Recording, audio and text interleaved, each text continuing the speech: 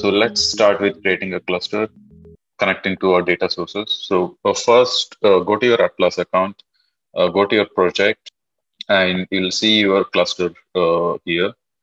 Once you see your cluster, first thing is load your data sources to connect to create a charts in the MongoDB charts section. So to do that, click on the three dots here and the load sample data set, and click on load sample data set. Once this gets loaded successfully, you'll see this sample data set successfully loaded message, and it will be available in your collections. And how do you make sure that the collections are available? Click on the collections tab here. You'll be able to see all the collections here. Okay, so let's go back to cluster again. So once you already loaded the sample data set now. So how do you create a chart, or how do you access the charts? There are two ways you can do. One thing is to click on the charts in the toolbar section here, or click on the collections here and select any one of the collection and visualize your data. So this will open charts.mongodb.com. You can explicitly enter this URL in a browser and access that as well. So you are in a chart section right now. So let's go back again and try with another option of going to charts. Yeah. Vinayaka, I am in MongoDB. I'm in my collections. How do I get back to do I use view? How do I get back to, Yeah, we'll finish up this, and okay. You share your screen and I'll guide you how to do that. Okay, thank you. Yeah. So we uploaded our sample data set, and then we opened our charts section. So we connected to our data source. So right now, another way of doing is click on the chart section here in the navigation bar. And once the charts section is open, you can see that there are a couple of dashboards already created. So if you are not created any dashboard, or this is the first time you are accessing the chart section, you will need to click on activate charts. This is for the first time. So when you click on the activate charts, it will open up the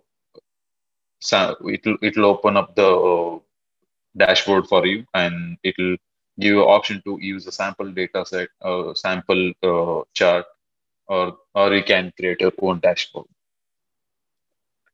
So once you activate your charts, the next thing is to connect your data and explore with the sample data sets. So what we'll do is, so as I said, it will create two dashboards. One is a sample dashboard, and one is a dashboard with your name prefixed to it.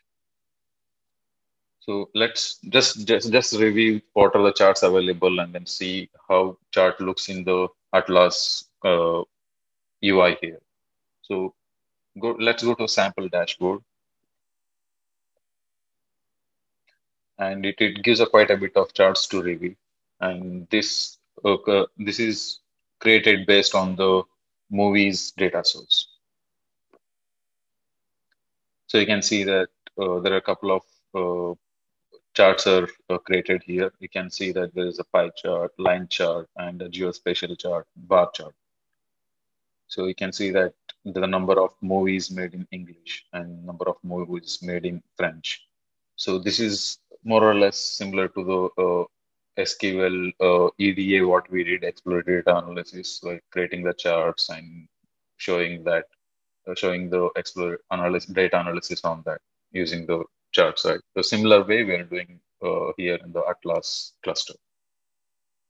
So this is a sample charts available here. You can go ahead and explore each of the charts. You can click on edit and then explore charts also. But let's create our own chart to explore how we can how to connect to our data source, all those things. So before that, let me explaining the options available here. So this is a dashboard. It will show you the number of dashboards you have here in your charts section, and the data source. The data source is already connected to your charts. So if you want to add a different data source, you can see that sample data movies. This is already added because we are using the sample dashboard, which connected to a movies data source. So you can also add a different data source which you want to explore using your charts. You can say I add have a, data source. I'm sorry, I have Uh, a question here. You already, if I look at your data sources, you're repeating the same data source several times. oh, I have a same data source with a different name. So see, this is a movie So data in source. essence, what I'm seeing here, what we're seeing here is views. In essence, each view is attached to whatever data source it's associated with. Yeah, these are all the collections. So video is a data source. Okay, thank you. So let's how we can add a different data source. So click on add data source and connect your cluster here and select your cluster and click next and it will connect to your source. This may take some time, but it will connect and give you back the collections you have created in your cluster. And you can see that these many clusters, data sources you have in your cluster. So I already have a video and I already have a Airbnb. So if I want to load a different data source, I can select the particular data source and then say finish. And the particular data source will get uploaded. You can say the sample analytics, accounts, customer, all these collections are uploaded now.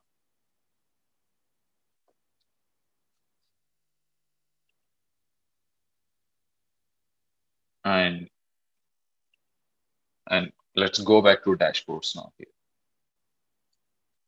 So in the dashboards, so as I told in the beginning, it will create a two dashboards. One is sample and one with prefixing your name. So uh, you can create a different dashboard altogether from the scratch. You can say import dashboard if you have, or you can say add dashboard and then give a name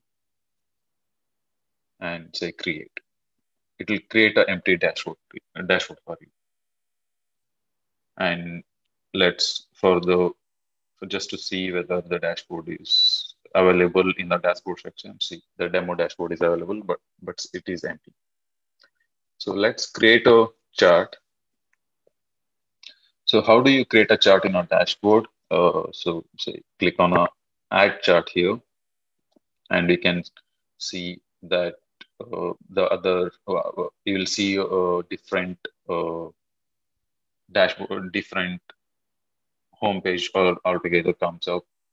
So you can select a data source you want to explore, and you can select a chart type, and you can type a query here if you want to pre-process your data. So first, let's connect to a sample data source. So we'll be connecting to a sample Airbnb listing and reviews, and it will take some time to load the fields. And once it gets loaded, you can see all the fields available in that particular data source. And in the chart type, select your chart you want to do a data analysis with. I'm going to select a text chart. And so once you select that, so you can start uh, analyzing the data. This is so simple here, right? You don't need to write a query or anything. Just drag and drop the fields available to the groups, values, and dynamic value columns, and it will give analysis on the depending on the fields you drag and drop here. So what we're gonna do is for example, for just for the demo purpose, we'll be creating a text chart to compare the prices of Airbnb based on the review. So this is already example chart is there in the video section of Canvas. I'm just going to show you from the demo purpose. So to do that, so we're going to select a property type, and we're going to select address suburb. And in the value section, we're going to select price and review score, review score rating.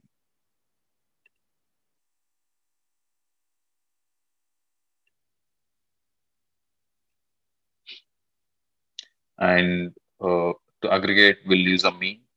We're going to select the average review for that particular Airbnb and the average price for that. So you can see that as soon as you drag and drop and then select the aggregate functions here, you can see that the particular Airbnbs and the mean review and the mean price for that. But you can also see that there are a few null values there in the fields. So as I told before, you can write a query here to pre-process your data, right? So you can remove null value and put some meaningful values there. So to do that, you can write a query here. You can get the query from the Canvas page. So go to VK lecture, Introduction to MongoDB Charts, and down here, creating a chart, text chart, you'll see the query given to you. You can just copy that query, go back here and paste it in the query field here and click on apply.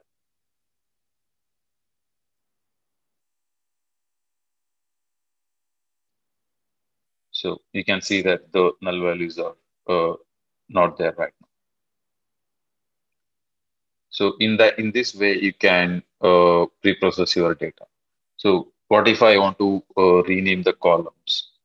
So to do that, you can go to customize fields and select the field you want to modify or update. I'm going to say property type, and I'm going to override the label to type of property. And you can say that you can see that it renamed to type of property. And also you can see that mean average price. You can see that it's all just a numbers. You don't know what the number formatting is, whether it's a dollar, rupees, or euros. So to do that, what you can do is go to fields again, select the mean price, and select the number formatting here. So it's set to default now. It doesn't show anything. You can select that to dollars, and you can see that mean price is showing in dollars. And after that, so I'm gonna say mean. This doesn't look nice, right? Mean open bracket price and close bracket. So I'm gonna override that and say average price.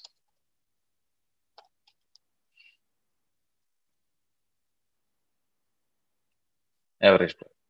So in this way, you can customize your fields and create a charts. You can just drag and dropping. You can select a different type of charts here, and there are other customized options available.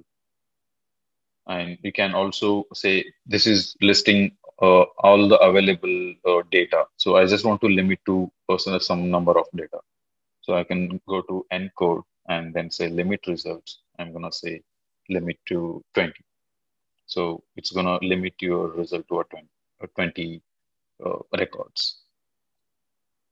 So what if I want to say list the average, list all the Airbnbs on an ascending or descending order? So what you can do is just click on the column here. You can say it will arrange depending. It will see now it's in increasing order and decreasing order.